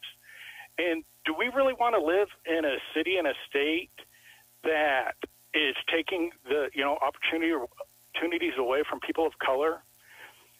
That's why we should vote for the party that wants government to have the least amount of control. Oh, and the Tuskegee experiments, FDR. Another thing you can thank the Democrats for. Caller, your time has Stacey, expired. I have a song request. Next caller. All right, that concludes our telephonic public comment for this meeting. Clerk, what's before us? Mr. President, the council may now vote on items 27, 28, 38, 40 through 42, 44 through 49, 51, and 52. All right, those items are before us. Let's open the roll, close the roll, tabulate the vote. 13 ayes. All right, what's next? The council may now consider items 1 through 26 for the liens, and if I may read updated recommendations. All right, do we have any of these liens that are going to need to be continued? Yes, sir. Thank you. So the continued liens would be item 7, with the request to continue to Wednesday, May 1st, 2024. Item 10, with the request to continue for 2 weeks to April 16, 2024. Item 11, with the request to continue to Tuesday, June 4th, 2024. Item 13, with the request to continue to Tuesday, April 16th, 2024. Item 15, with the request to continue to Tuesday, April 16, 2024. And item 24 with the request to continue to Tuesday, April 16, 2024. All right, so should we vote on the continuances first, or? If we can, take them all in one single motion, sir, and if I may read the updated recommendations. Okay. Which is to confirm the liens for items 5, 6, 8, 9, 12, 14, 16, 17, 22, 23, 25, and 26, and to receive the liens for items 1, 2, 3, 4, 18 through 21, and 25, and with the continuance request as stated on the record. And this is a motion, Krikorian Park. All right, those items are before us. Let's open the roll, close the roll, tabulate the vote. 13 ayes. All right, what's next? Mr. President, the council may now vote on item 29, which is a motion 29A, HUD Lee, to grant the public convenience or necessity application. All right, seeing no speakers on this item, let's open the roll, close the roll, tabulate the vote. 13 ayes. All right, what's next? The council may now vote on item 39, called special by Council Member Soto Martinez for a separate vote. All right, comments from either Mr. Soto Martinez or Ms. Hernandez? Seeing none, let's open the roll, close the roll, tabulate the vote. 11 ayes, 2 noes. All right, what's next? The council may now vote on item 43 as amended by motion Krikorian Raman. All right, let's open the roll, close the roll, tabulate the vote. 13 ayes. All right, what's next? The council may now vote on item 50, called special by Councilmember Hernandez for a separate vote. All right, seeing no comments on this item, let's open the roll, close the roll, tabulate the vote. 11 ayes, 2 noes. All right, what's next? The council may now vote on item 53, called special by Councilmember De Leon, which is amending motion 53A, De Leon Rodriguez. All right, let's open the roll, close the roll, tabulate the vote. 13 ayes. All right, what's next? Mr. President, the council has motions for posting and referral. They are posted and they are referred. The desk is here, Mr. President. Excellent. With a clear desk, are there any announcements, members? Any announcements? Seeing no announcements, I'll ask everyone in the chamber to rise for adjourning motions.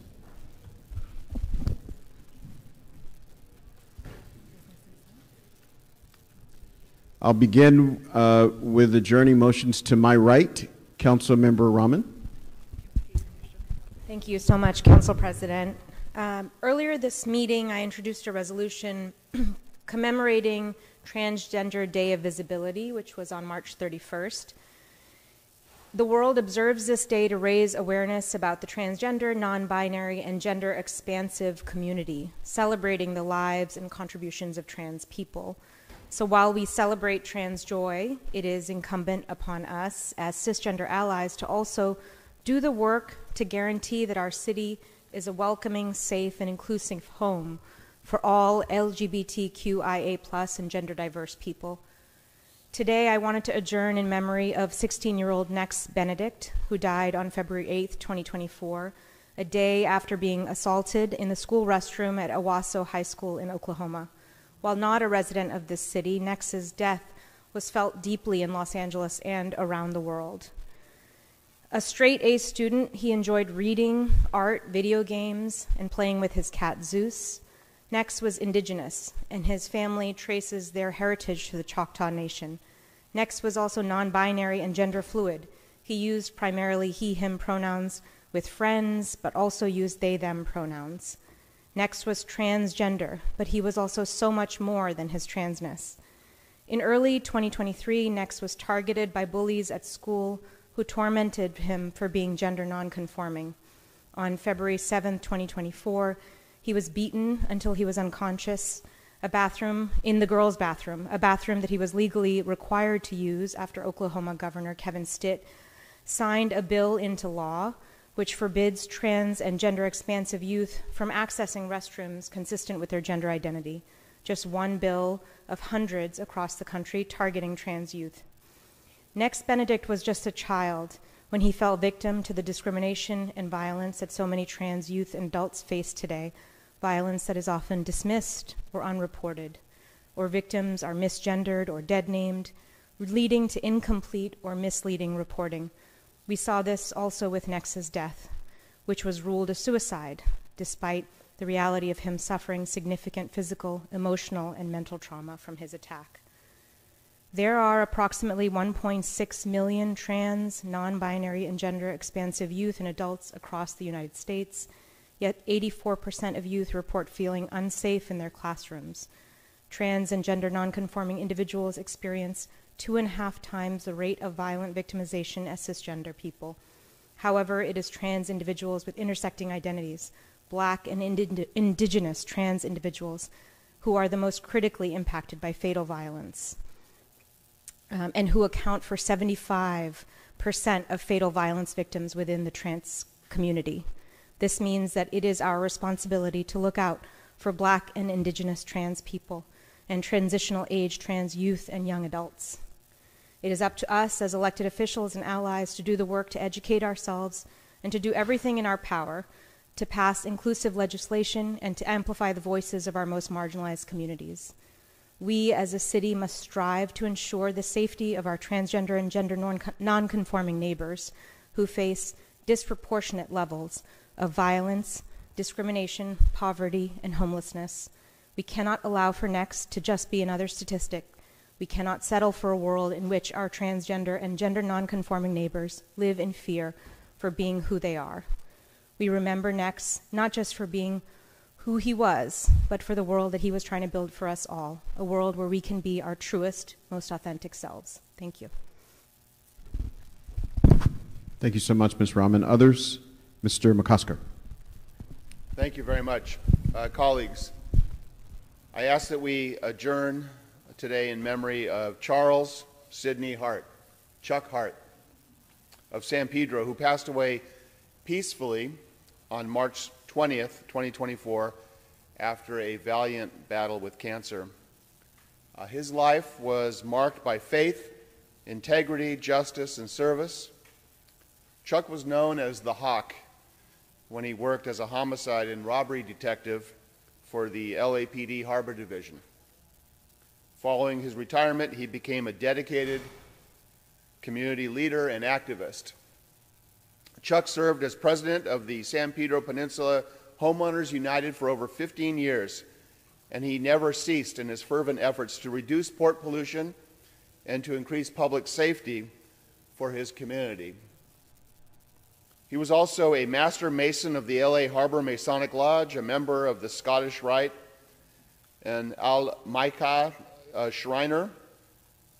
Chuck enjoyed playing baseball, dancing, singing, fishing, water skiing, gardening, and most of all, spending time with his family. He was born December 25th, Christmas Day, 1935, the eldest son of Florence Wollicott and Francis E. Hart, his father. He married Sylvia June Stone on July 20th, 1957, after a 5-month courtship. They enjoyed a happy life, and they had 4 children together, Charles Hart, Jr., Stacy Hart, my classmate in elementary school, Kelly Willis, and Amy Hart. Chuck was blessed with 12 grandchildren and 17 great-grandchildren. He was predeceased by his beloved wife, Sylvia, and by his brother, Francis Joe Hart. He's survived by his brother, Dennis, of Tolan, Connecticut. His memorial service will be held at the Los Angeles Harbor Masonic Lodge in San Pedro, and he will be laid to rest during a private family ceremony. One of the issues that Chuck worked so hard on was combating the risk of loss of life for the surrounding the Rancho LPG facility in San Pedro, which many of us know about because of so many motions that have been passed over the years, literally years. And I think it's appropriate that today we introduced a motion, and I thank you, Councilmember Heather Hutt, for seconding the motion to look at an amortization study to tell us how we can end the use of the Rancho LPG facility. And I'd like to say that we're doing this in memory and continuing the fight of Chuck Hart. May he rest in peace. Thank you so much, Mr. McCosker. Seeing no other adjourning motions, we are adjourned for today. Thank you so much, everyone.